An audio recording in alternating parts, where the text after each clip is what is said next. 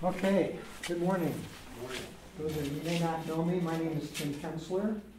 And Michael has to travel today for a business meeting. He asked me to teach the class today, which is on applications. This is the last class in the series. So the first half will be on the topic, and then the second half, Matt is going to do some Q&A. That's code for test. So that's kind of the plan. So let's pray and get started. Father, we thank you for your word that we desire to read and to understand and to use in our lives. We pray Holy Spirit would guide us in our lesson today that we might accomplish those things. In Jesus' name, amen. Why don't you go ahead and turn to Hebrews chapter 12 in your Bible. Hebrews chapter 12. And by the way, my contact information is at the bottom of the slide, my email address and my phone number. Like the other classes is being recorded, so I'm going to a couple of times refer to those that aren't here, such as now. So if you're listening to this on YouTube, instead of being in class, my email address is tim.hensler@gmail.com. And I offer that in case after class sometime later today, next week, or whenever you have questions, you can go ahead and give me a call or text or email address. Also in the lower left-hand corner is a website. I have a little website that I'm using for instructional purposes. And the material I'm presenting today is on that website. And that website is bit.ly/R3respond, R-E-S-P-O-N-D, all lowercase, all one word. So bit.ly/R3respond.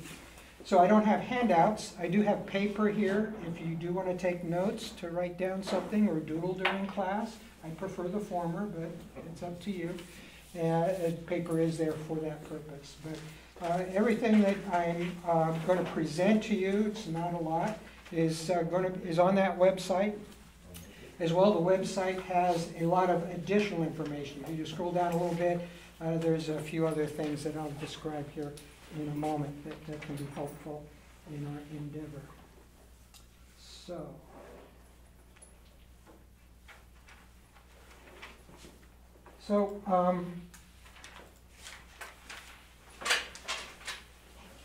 we're going to look at really two items as it relates to what's commonly called application.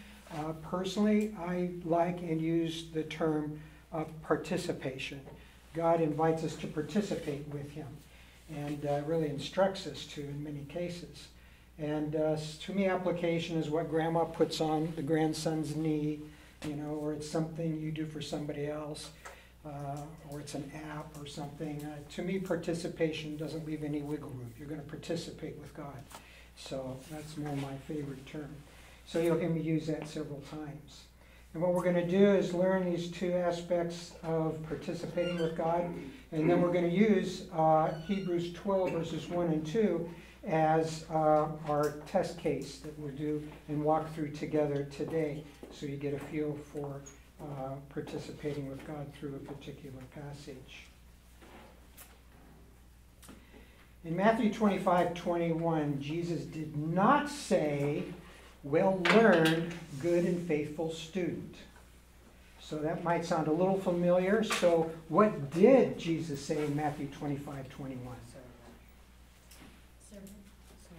Okay, the word servant is in there. Well done. Well done. Well done, good and faithful servant. Those are action words.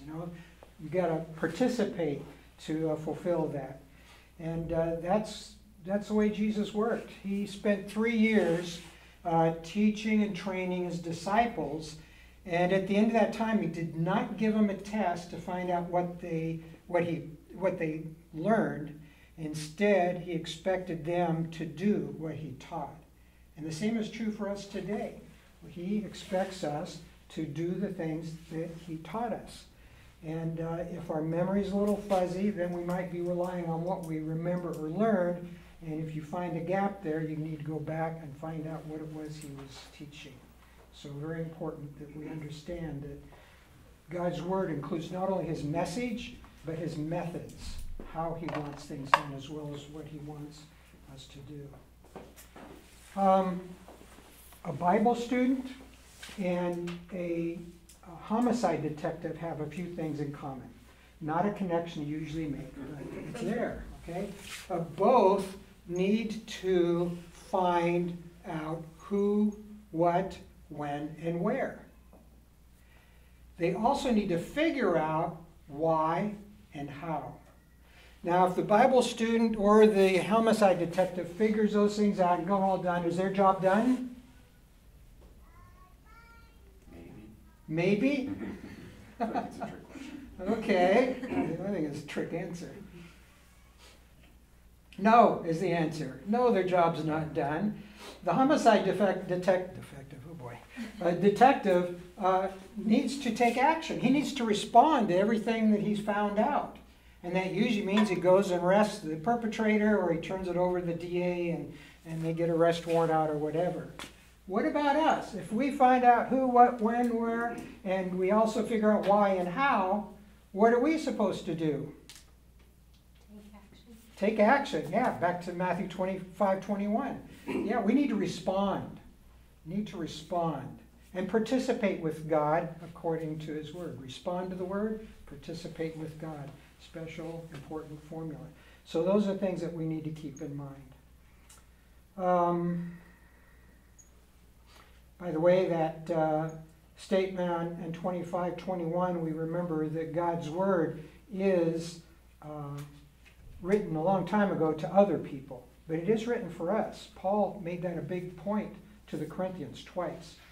And so, for instance, in Romans 15:4 also it says, "For whatever was written in earlier times was written for our instruction, so that we pass the test?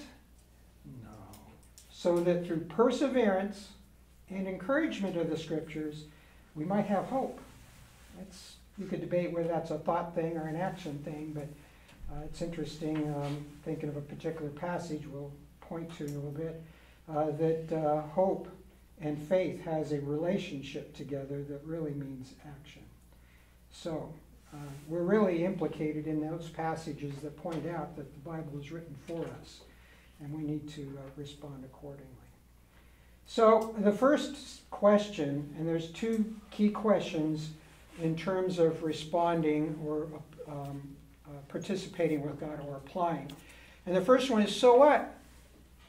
You finish reading and studying, so what? This will involve questions and statements of implication. Things are implied in God's Word. Sometimes it's very direct, and God tells us, do this, don't do that. But overall, there's an implication that we're involved with this, the Word of God. And so we need to be aware of that and refer to it. And so there's a couple examples here. What we're going to do is go through these examples, and then we're going to talk about how we can participate with Hebrews 12:1 and 2. First, let's look at some of these ideas here. So what? One question you could ask in pursuit of that is, what is so important about this passage? So you're reading a passage, or maybe you're actually studying the passage. You need to think, so what?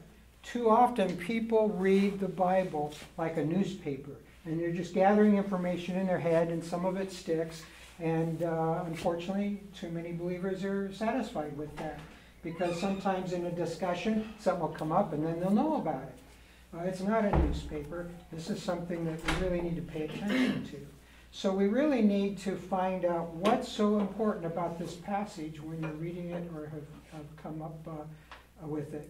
Now, this is important because this points back to what Michael taught us about the timeless principle. A timeless principle is a principle that is not tied to any particular time, which means that this principle works and is important to the people back then as well as to us today. So you can exercise these principles now and then, not occasionally as you think about it, now like then, okay? So To pursue, really to understand, so what's so important about it is to look for what is so important about it. Another one is, okay, my finger's getting carried away. What did God want people to think or do back then? When you're reading the passage, you need to kind of pay attention to that. God does not just write his word for whatever, bored one day or whatever.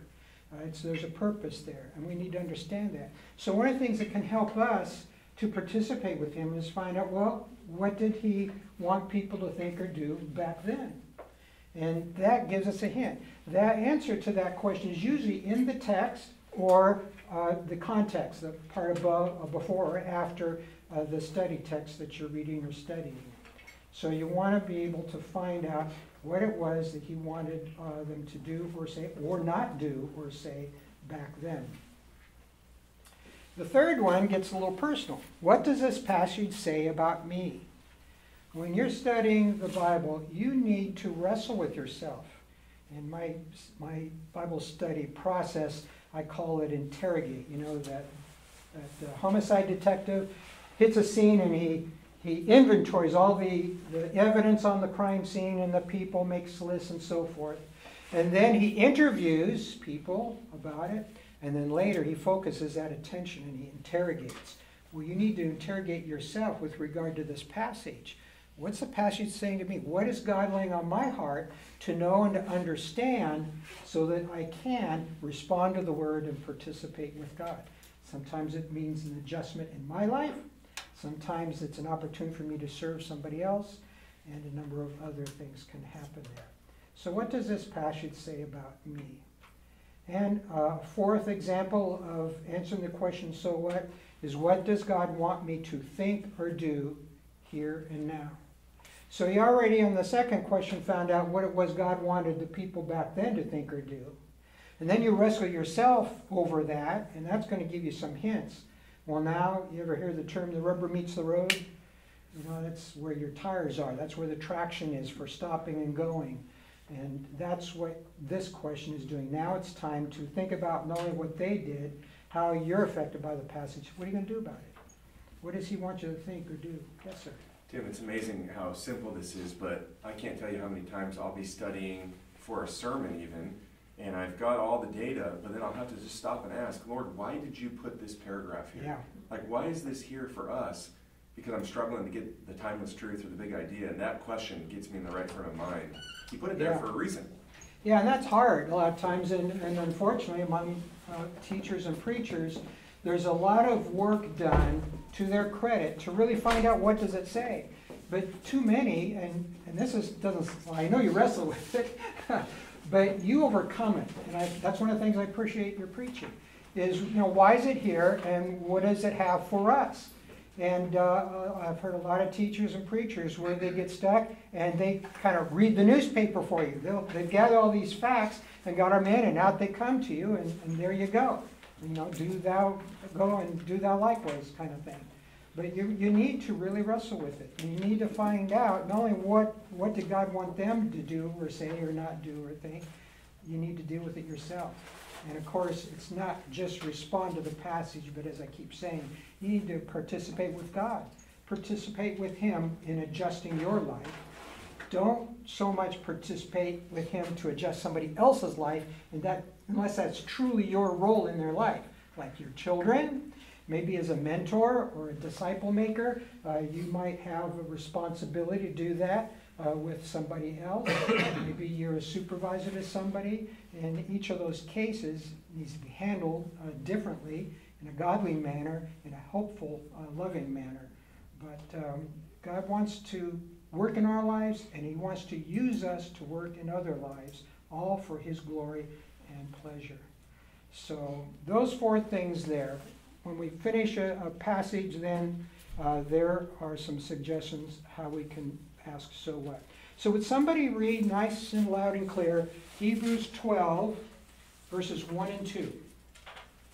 Who would like to read Hebrews 12, 1 and 2? Tommy.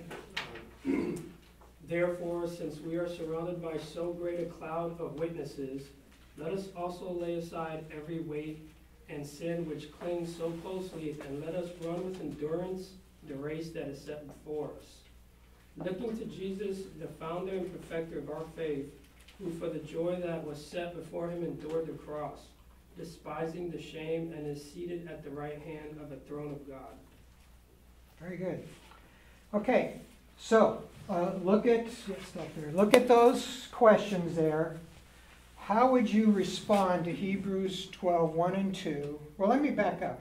What is something you learned about Hebrews 12, 1 and 2, either this past week or sometime in the past? What are some things you learned about Hebrews 12, 1 and 2?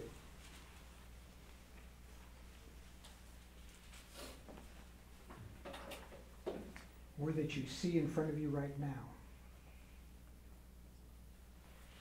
Yes? It says that them fixing our eyes on Jesus, the author and perfecter of faith, who for the joy set before him endured the cross. Okay, so what do you learn from that? Well, we're supposed to fix our eyes on Jesus. Okay, fix your eyes on Jesus. That's kind of like, he's the author and perfecter of our faith. Yeah, and that's the reason why we would want to do that. He's the author, the instigator, the leader, the explorer, whatever. He went on ahead and created and provided our faith and the path we're to follow. And not only did he found it, but he perfected it. He made it complete. There's nothing beyond the faith that he offers that we would ever need. It's a complete faith. Anything else? Yes? The word run, I don't know, can't remember what the Greek word is, but Uh-huh. I remember learning that to do so back in the time was like with agony and suffering. Yeah. So running a race with endurance it's going to be difficult. And then to his point earlier, what you're looking to at the end of that race is Jesus. Yeah. Paul loves sports analogies. I'm sure I could guess where he would be today on Sunday afternoons. You can take it from there. But yeah, he uses this word run. I don't think this is when you would think of the word that we get agony from. But it does mean to, where'd it go? Yeah, to develop in a positive way, spiritually or in discipleship, conceived as running. So that's the idea that he has, is that we're running a race. So, looking at these questions now, and Hebrews 12, 1 and 2, what can you see? How can you answer some of these questions out of, or how would you respond to Hebrews 12, 1 and 2?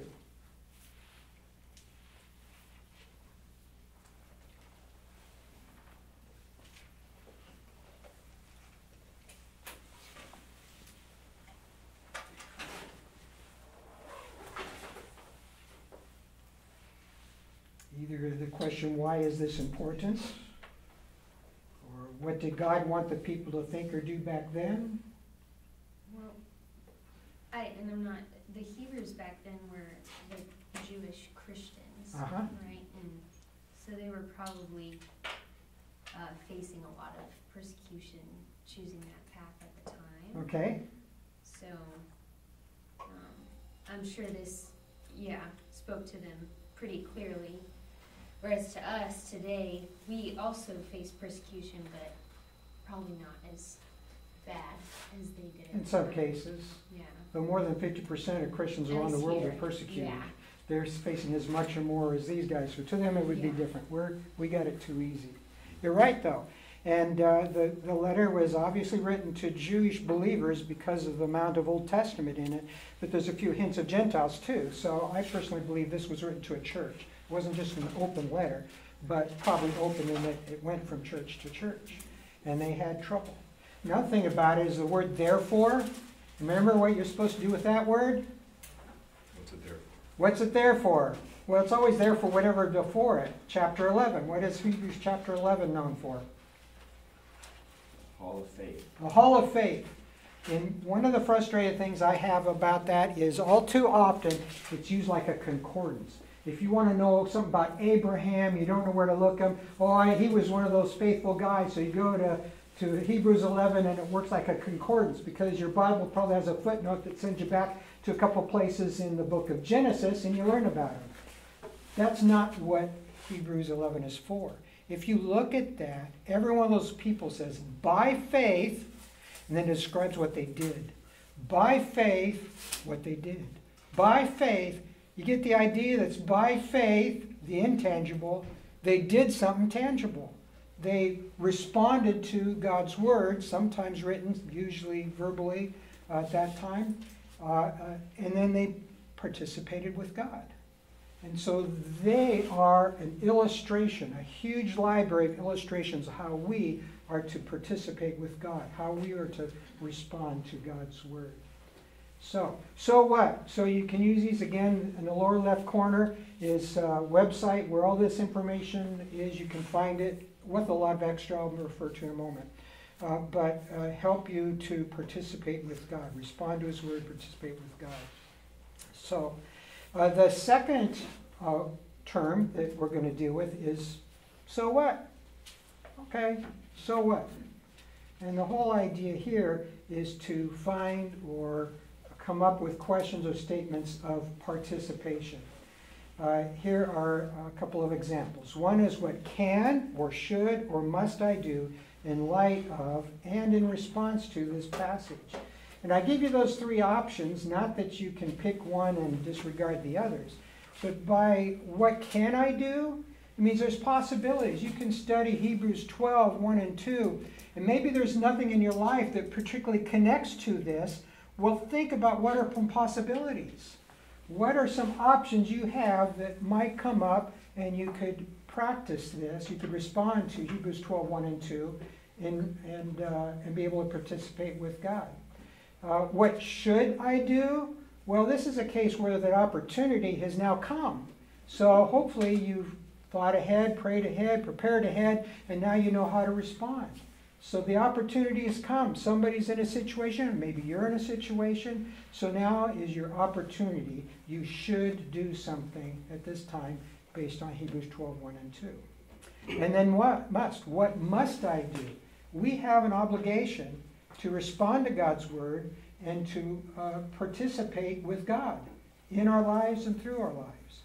And so we really need to pay attention to every passage, and like Pastor Matt said, sometimes it's kind of hard. You got to wrestle with, why is it here? We know that it was written to people a long time ago, but at least 3 times I can remember Paul said that it was written for us. Not for some exam, but for us out of the head, heart, and hands. Respond to it. Do something. Work with God on it. So what can, should, or must I do in light of and in response to this passage? Another example is, how will I participate with God according to this passage?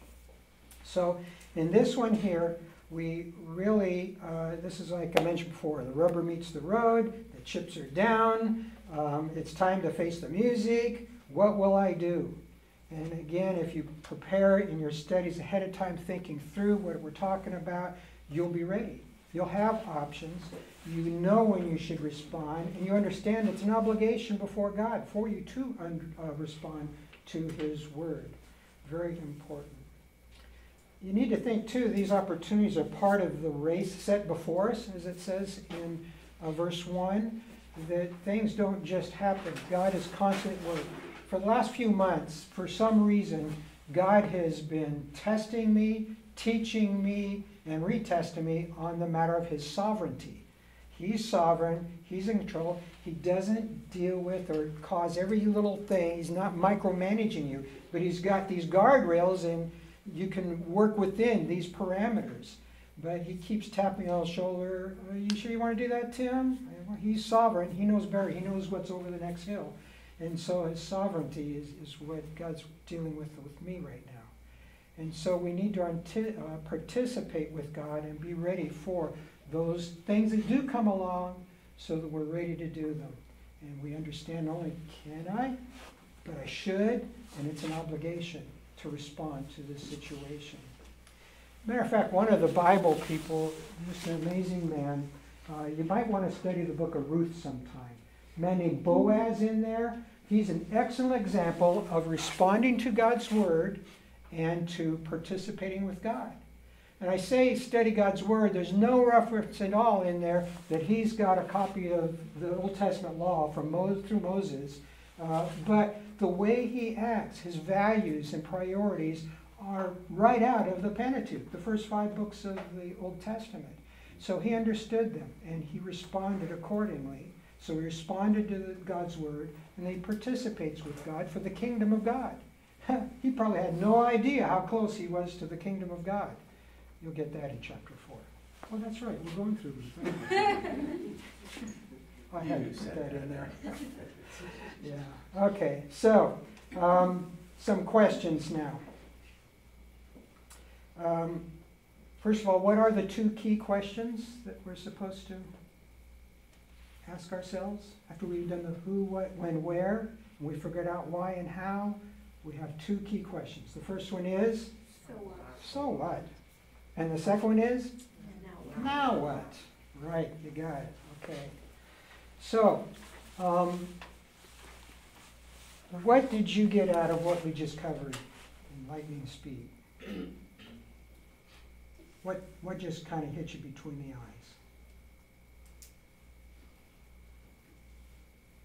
When you said that we need to wrestle with it, I think when I read it, I'll kind of look at it from a surface, but I don't really sit there and wrestle with it all the time. Especially if it's something we're familiar with. Mm-hmm. We read a passage of scripture and we just keep reading. Mm-hmm. I work with Wayne and Jaime every other Wednesday, and we're looking at John 3:16 through 21. And of course, most of us can recite John 3:16, but do you know what comes in 17 or 18 or 21? You know, that is a block of thought that's pretty much intact and stand on its own, although it's closely related to what's before and after and the overall context. But if you take a look at that, and we read through it, oh, I've read this before, and so our eyes keep moving, our brain goes into neutral, and we're coasting along just happy as a clam. But if you pause and consider that, then it's very impactful. Very impactful. So what do you think you need to plan or do as a result of this class?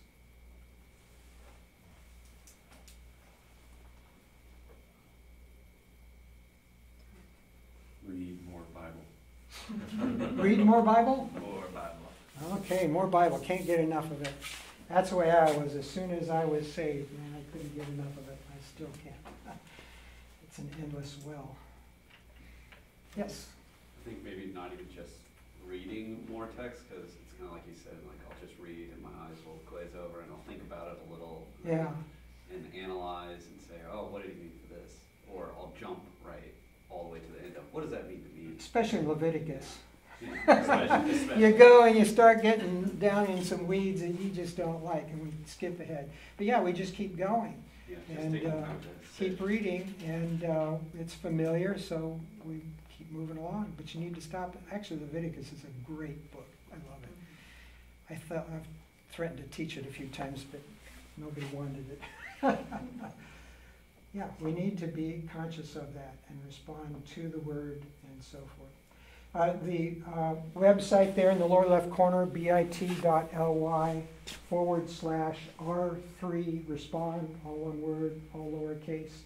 On there, this information I gave you, including all the questions and my commentary, are there to help you remind yourself of it. And also at the bottom, there's a few different things that can be helpful, sections that when you click, they open up. One of them is about 8 spiritual disciplines that can help you apply. You know, you're wrestling with something, you're convicted about it. How do I deal with this? How do I respond? And so there's several things there. For example, then, find a friend, a trusted friend that you can confide in, that you can ask them to hold you accountable, who can help you think through this, to help plan, how do I respond? Maybe you got some sin bothering you, and so this person can help you work your way through getting out of that sin. Maybe it's a relational problem with somebody. You know, there's an endless number of situations, opportunities where you can find help in the Bible. You just need to respond to it and participate with God. So there's 8 different ways to do it, and if you do them all, you shouldn't have any trouble. Another one, anybody here of SMART, SMART goals? SMART goals, it's a business thing, but I've used it in ministry too. And it's a way to really focus on goals. You know, if you want to stop eating chocolate donuts, okay?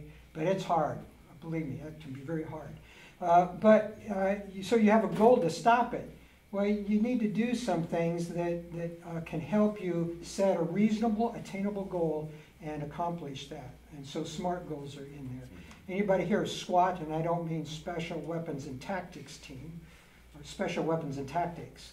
I mean SWOT, strengths, weaknesses, opportunities, and threats. Another business thing, I've used it. I was teaching a year or so ago from the book of Revelation. We have the 7 churches in chapters 2 and 3. We actually use those strengths, weaknesses, opportunities, and threats to evaluate those 7 churches. You can do it to evaluate yourself. It's very handy if you're going to make a decision, like, wow, should I take this job or should I volunteer for this ministry? Well, what are your strengths? What are your weaknesses? What opportunities are there? And what are some threats that will work against you in making that successful? So those kinds of helps are on that website also. So just offer it, and I hope that that kind of thing is helpful. Anybody have any questions what we covered? It was kind of fast, I know. Sorry.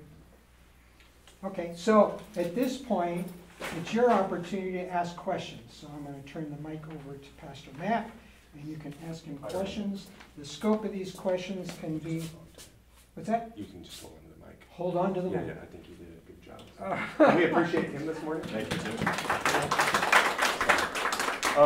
So what I thought we could do, and Tim, you can sit Okay. if you want. We'll just, we can, as you think of questions, ask them. But what I thought we could do to end, it is 8:50. Just take 15, 20 minutes of just dealing with some hard passages together. And so we'll hop in, we'll look at the common misinterpretation. We'll use all that Michael and Tim have given us and quickly come out with maybe a better understanding. Sound good? So if you got a question, interrupt me. This is informal, casual. I do want to say this. When we moved here and started asking God to plant a church, we prayed for older, and I don't mean old, but older than me, men and women who loved the Lord and specifically who knew His Word and loved His Word. And I am so grateful for some of those with more gray hair than me who have been in the Word a very long time. And if that's not already evident of both Michael and Tim and several others, then I hope you get to know these men and their wives, because I'm so grateful. Tim, thank you for teaching, and more than teaching, just for loving the Lord and His Word. I like to use the phrase, Tim's a Bible guy. Yeah. Tim's a Bible guy. Michael's a Bible guy, and that's a good thing. If we're going to err on one side or the other, I'm very happy to err on that side of things. Amen? Okay. All right, so turn over to Matthew chapter 18. Again, if you've got a question, bring it in your mind, ask it. We'll find a way to steer it back into what we're doing. But Matthew 18, and again, we're looking at commonly misinterpreted passages. My pastor, Brian Hughes, taught a How to Study the Bible course at Montana Bible College. When I was first saved, I audited it. He did this exercise one class, and I just have never forgot it, and I've done it many times since. So Matthew 18, Monty, if you're there, could you read, Monty Jr., could you read verse 20? For whether 2 or 3 are gathered in my name, there am I among them. Okay. So, 2 or 3 gathered in my name, there I am among them. What do you suppose the common misinterpretation is of this verse? It has to do with prayer, and like roots of prayer. Yes. So if we had $1 for every time someone claimed this verse for any prayer meeting, any gathering of Christians, house churches, etc., we would all be very wealthy. This is super common to grab it and say, hey, where 2 or 3 are gathered, He is there in my name. What's the problem with that? Okay, so context is a problem. We'll look at that. The other problem is the promise of the Holy Spirit. What do we get as Christians when we come to Christ? Yeah, we get salvation. And Ephesians 1, 13 and 14 says the Spirit what? Permanently indwells. So the reality is I actually don't need 2 of you, and Jesus is already here with me. And if two of you are with me, it doesn't somehow add to the specialness of a prayer meeting or a worship gathering or a church in a living room. What this promise is, look at it. Paul, you want to take a shot at it? What do you think, because you know this passage, you and I have talked, what do you think in the context this promise of verse 20 is addressing? Sure. Well, at the time, in Jewish tradition, they were required to have, like it was a large group of 10 people together in order to pray. And what the lesson here is that, just like you said, you don't need to have the statutory minimum number of people to be able to pray and petition and to be with the Lord. Good. So then, in addition to that, look at verse 15. What's verse 15 about? If a brother sins against you. And what follows in 15, 16, 17 is what's often called church discipline, or I prefer church restoration. This is God's process of going and getting a straying sheep and bringing it back through the process of reconciliation. And if you've ever had to walk through that process, you know this is extremely difficult, especially for church leaders. This is a hard thing to do when you have a brother or a sister straying away from Jesus. And God calls us to go get them and ask them to come back. And so what happens is it goes from 1 to 2. Look at verse 17. If he refuses to listen to them, tell it to the whole church. If he refuses to listen even to the church, let him be to you as a Gentile or a tax collector, which means probably view them as an unbeliever. Truly I say, whatever you bind on earth, you shall be bound in heaven. In other words, if you follow this process, what you decide on earth is what God agrees with you. If you do it God's way. So if you eventually deem someone an unbeliever because they will not turn back, God's saying that's my ruling of them too. But that is not a fun process. I've had to go through that probably 10 times in my life as an elder.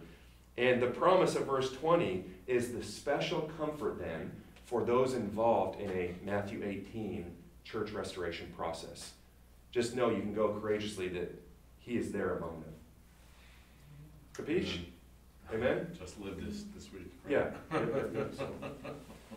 Okay, good. Turn in your Bibles to the back of your Bible. We'll go to another one. Revelation chapter 3. Revelation chapter 3 and verse 20.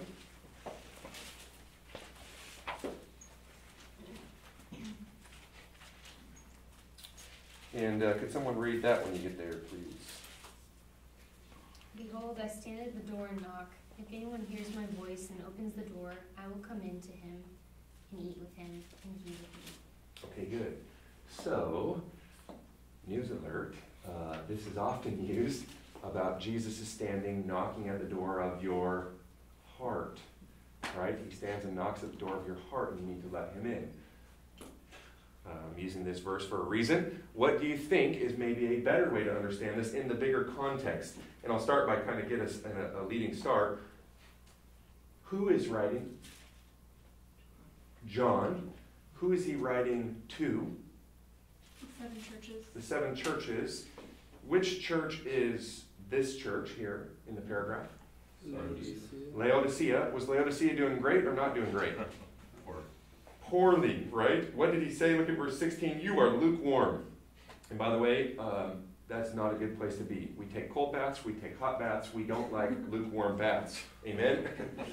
But because you're neither hot nor cold, I will spit you out of my mouth. I mean, this is not good.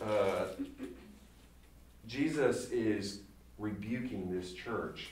And verse 20 then comes to not an individual, but to an entire church that he himself was not even a part of anymore. I think this is Jesus trying to get back into his own church as a corporate entity that had drifted from faithfulness to him.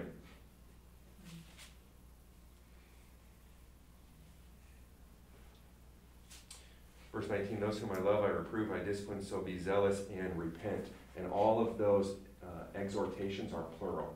He's exhorting an entire body of people. So listen, I understand God can be drawing us. I think that's true. But technically, I don't love to use the language. He's tapping at the door of your heart. If you would just let him in. I think when Jesus reveals himself, it typically has an impact on us. Amen? Like when he reveals himself, we actually just fall down and worship. He's not begging you to agree with him about knocking on the heart. So, like the sledgehammer that I knock, right? Right. Okay, from Revelation, let's go all the way back to the beginning of your Bible, Genesis. Wait, so what is he telling them? He's saying, I think he's telling them that they need to, okay, so let's jump in. Good question. You're lukewarm, neither hot nor cold, I'll spit you out of my mouth. For you say, I'm rich, I'm prosperous, I need nothing, not realizing that you are wretched, pitiable, poor, blind, and naked. Their sin was self-sufficiency. Their sin was they were not dependent on him. I counsel you to buy from me gold refined by fire, so that you may be rich, and white garments, so you may clothe yourselves, and the shame of your nakedness may not be seen, and salve to anoint your eyes, so that you may see. Those whom I love I reprove, I discipline. So be zealous and repent. Then verse 20, the one who conquers, I will grant him to sit on my throne, as I also conquer and sat down with my Father. He who has an ear, let him hear. I think that their primary sin was the sin of pride and self-sufficiency. And because of that, they had not left room for Jesus at the center. They were the king of their own empire. Their wealth was their God. Which, by the way, we need to do a Revelation 2 and 3 series, because all of these, verse 22, he who has an ear, let him hear what the Spirit says to the churches. They apply to us, too. Yeah, he wants communion. He wants communion, ultimately, right? Yep. It's like Yep. Essentially, it's one foot in the world and one foot in with God. And because of that, the Spirit and Christ have been pushed out. You cannot love the world and God. What's great, though, is he wants back in. He does. He hasn't given up on us. He does. If we cross-reference with Revelation 2, 4, and 5, he says, eventually I'm going to remove my lampstand altogether, which is a dangerous place to be if you're a church that doesn't have the light of Christ or the Spirit in it. Okay, go all the way back to Genesis. What was that verse? I jotted it down. Genesis chapter 31. There we go. 31.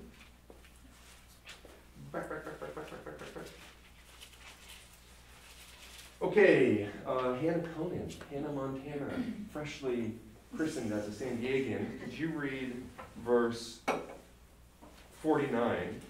And you can just start with the quote of Genesis 31. The Lord walked between you and me when we are out of one another's sight. Good. Okay, so anyone ever heard this read and stated somewhere? What was the context, Carol? Well, that God's going to be with us, like a benediction for a Yeah. church. Yep. It's a warning. Yeah. Well, yeah, exactly. But I've actually heard this read at weddings. The Lord, what's it say again, Hannah? Watch between you and me when we are out of one another's sight. Right, so we have military in this church, like I could foresee maybe trying to use it there. What's the problem with using this in that way, in the context? Anyone want to take a shot? If your chapter has a title, or if you know this story? There was like family strife between Jacob and Laban. So this Oh was my like, goodness. they're working through family conflict. Oh, not just family conflict. He duped him for 7 years of work to marry the wrong daughter, duped him for another 7 years of work, and then got 7 more years. So this guy had to work for his father-in-law 21 years to marry his 2 daughters just to get the one he wanted. I mean, this is like deep resentment and hatred. And what they have done in the context is they've taken stones, look at verse 46, gather stones. They took the stones and they made a heap and they ate there by the heap. In verse 48, Laban said, this heap is a witness between me and you today. And I think if you dig into the context, the idea is if we transgress our covenant, we can heap this amount of stones on each other. Like that was an Old Testament common practice. This is actually a sign of accountability that God will judge either of us if we betray our covenant because we actually hate each other. Point being, not exactly fitting for a wedding. And yet often it's just plucked out, thrown in a wedding context. Hey, the Lord be the witness between me and you. Hopefully that's not anything about the future marriage there. But thoughts on that? Questions? This is just fun, isn't it? We're grabbing a random fun text. Okay, I got more. Let's go. Matthew 24. Matthew 24. Just listen to it. I'm gonna say it. You said what? Just listen to it. I'm going to poke at fun at a Stephen Furtick sermon. We could have a lot of fun with that. Okay, so Matthew 24. And could someone read verse 40 and 41?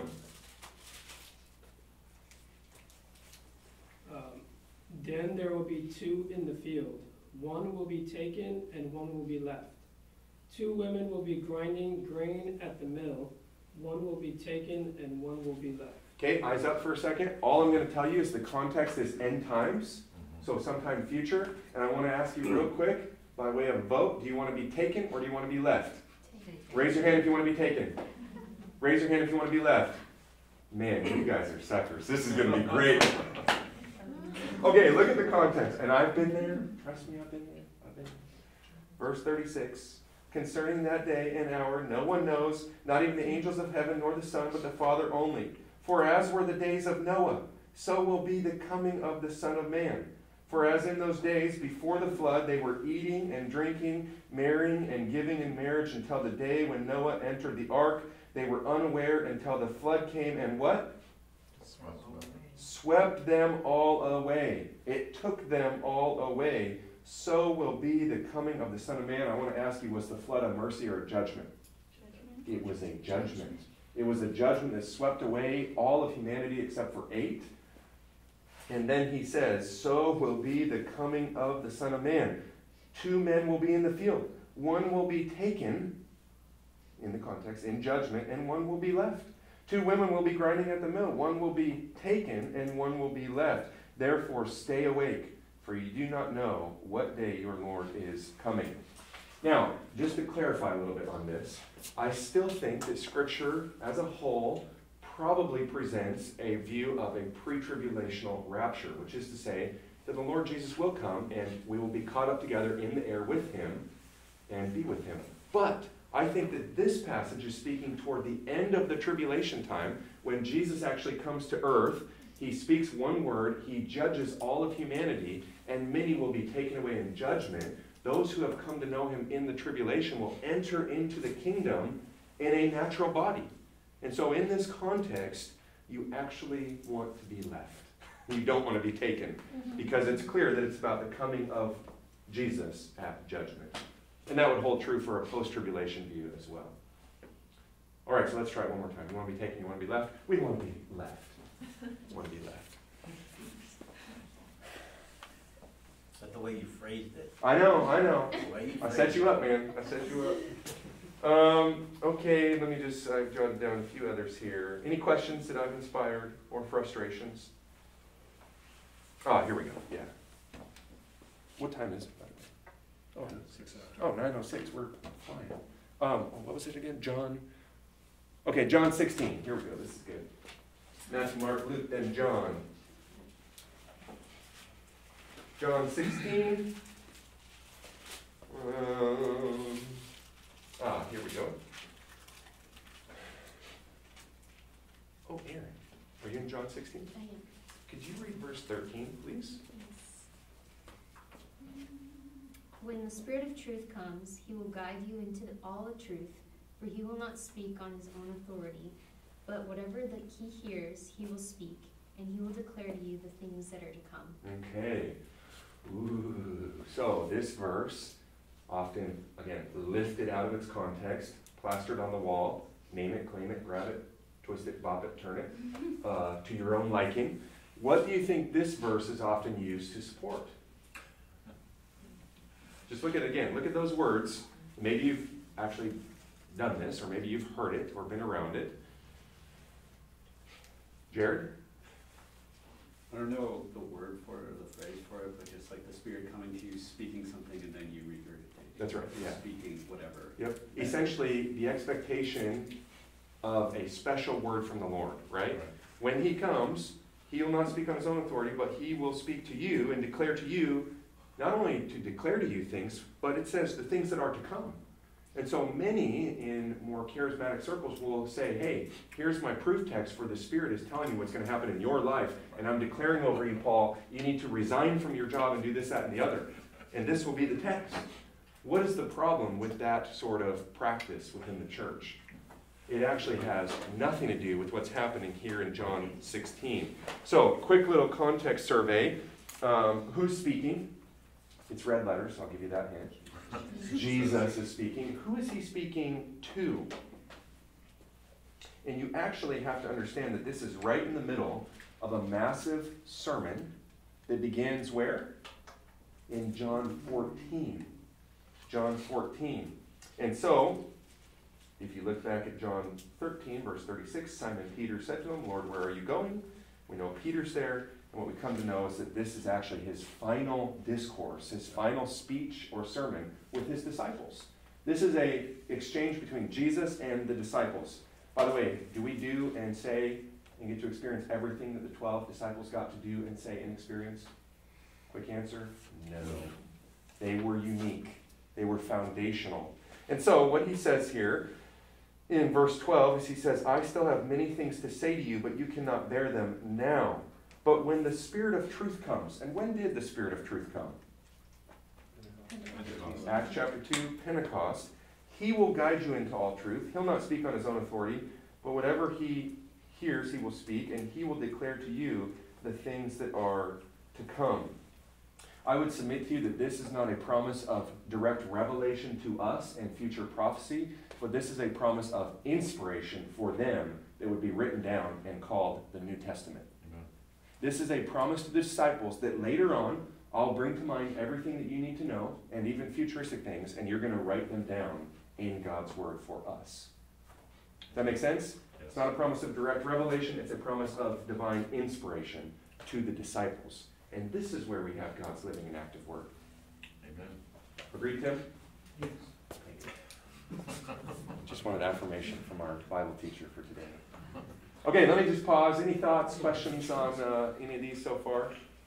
Sorry, can you explain that? What's the difference between direct revelation and divine inspiration? Direct revelation would be God speaking to you, his voice in your ear, and it's very common, which sometimes I think the Spirit can prompt, the Spirit can lead, but I'm very hesitant when people say, God said to me. Right. Because I believe this canon is closed, and when God spoke, it was inscripturated. Amen. So I don't think this is a promise of direct revelation. I think it's a promise of divine inspiration to write the words of Scripture. 2 Timothy 3:16, all Scripture is inspired by God and profitable. Yes. So I sometimes debate people on this one. I like to say that people can be, because you can go to, was it Ephesians where it talks about gifts of prophecy. Mm-hmm. Right? So after this canon, after we have the Bible, that you're not getting new word from God, but the Holy Spirit can guide you to go here to the Bible. This is always the basis. So if someone says, yeah, I just, pastor's like, I just went to the bathroom and I heard from God. We always test to see if it's consistent with what's in the Word. The thing that is just grievous to me is it's such an authority play for a pastor to say, well, God told me that as a church we need to do this. How do you, if you respect that person, and if you think they're your pastor, how do you argue with that? This is your spiritual leader. So again, I think it's a source of manipulation a lot of times. Yeah, Jared. Yeah, I was actually going to feedback. I was about to say that as well. Just how it puts so much more power, like in the person of, or in whoever is saying that, and if they don't have good elders and deacons around them, say, well, hold on, let's actually go back to the text and look and see. Like, does the text say that? Because then that's just a slippery slope. Well, yeah, God told me this too, and He said we're going to take a left and then a right, and not two lefts. Right. So.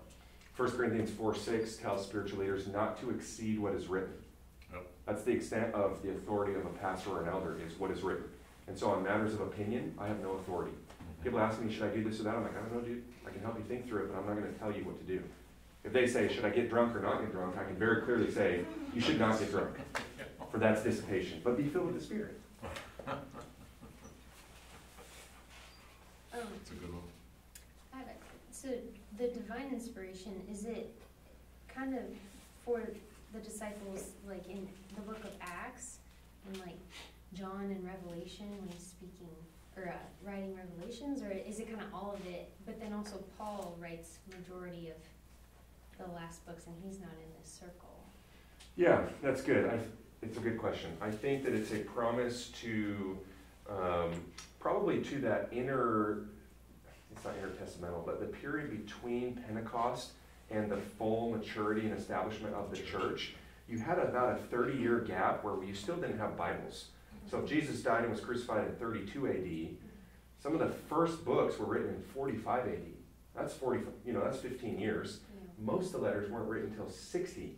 So I do think in the first century, apostles and prophets from Ephesians 2 were unique offices that needed to receive direct revelation as they went on church planting missionary journeys in order to convey that. An apostle would come along, he would preach the gospel and display truth for a few weeks at a time. He would move to the next city, a prophet would come up underneath him and convey and reiterate what he said. They both needed help though. They needed clarity of mind and actually revelation to get the truth out in a proper way. And eventually those, I would argue those same principles found their way into our 27 New Testament books. Or 26 New Testament books. 27. 27? Okay, yeah, 27. I was debating Hebrews, should it make it or not, but no. Hebrews made the cut way late, so. Okay, James, sixth to last book of your Bible, or seventh to last, right after Hebrews tucked in there. James chapter 2. Maybe we'll just do like one or two more. Yeah. You say what? You gotta do this like MacArthur will do this. Do like 2 hours of Q&A. Oh yeah, no. I mean, if there's questions, it's fine. I'm just getting in the word. Okay, James, everyone there? And volunteer, please read James 2, verse 24.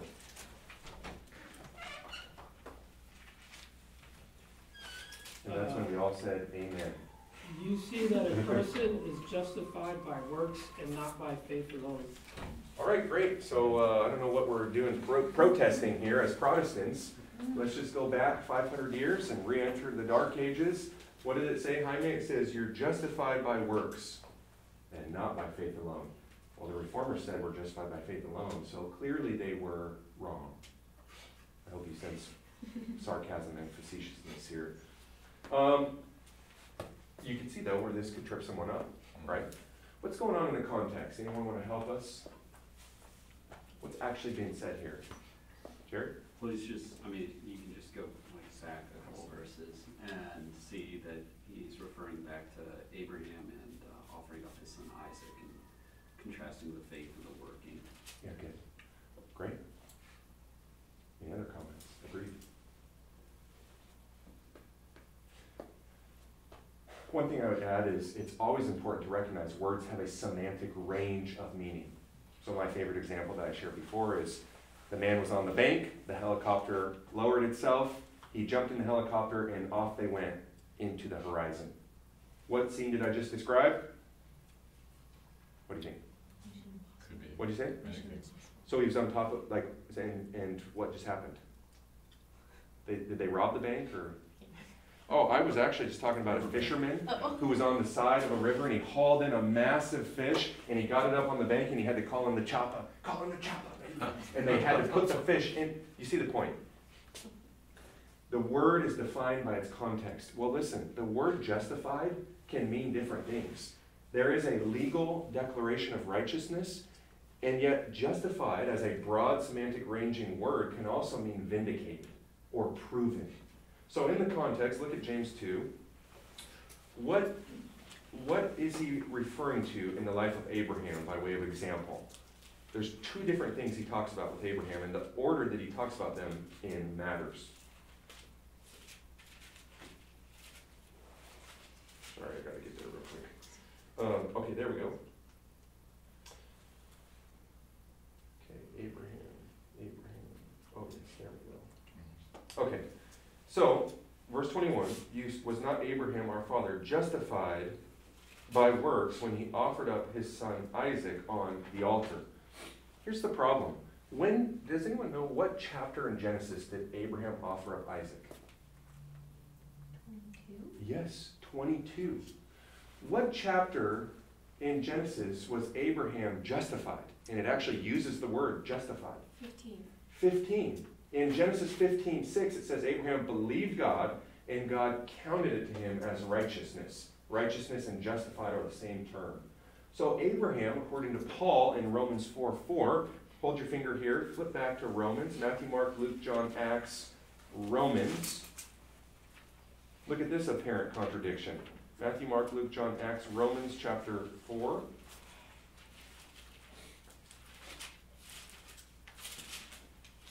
And verse 3. For what does the scripture say? Abraham believed God, and it was what? Counted to him as righteous. Counted to him as righteousness. That's the same word as justified. Verse 4, now to the one who works, his wages are not counted as a gift, but as what is due. And that's not a good thing. You're going to say you're going to put God in debt to you? No. But verse 5, to the one who does not work, but believes in him who justifies the ungodly, his faith is counted as righteousness. So if you're not careful, you've got a contradiction between Romans 4 and James chapter 2. And yet what I think James is saying, if you return to James 2, clearly Abraham was saved in Genesis 15, but his salvation was proven legit 7 chapters later, and at least 12 years later, when Abraham was willing to offer his son. That's why he continues, and he says, you see that faith was active along with his works, and faith was completed by his works. I'm in James 2:23, and the scripture was what? Fulfilled, that says, and here's our verse in Genesis 15, Abraham believed God, and it was counted to him as righteousness. And he was called a friend of God. You see that a person is vindicated by works and not by faith alone. And so in the broader context, he's proving that there are types of faith. There's phony faith and there's real faith. And real faith proves itself by works. Not a contradiction to the whole rest of the Bible that teaches faith alone is what saves. But faith should inspire and activate works.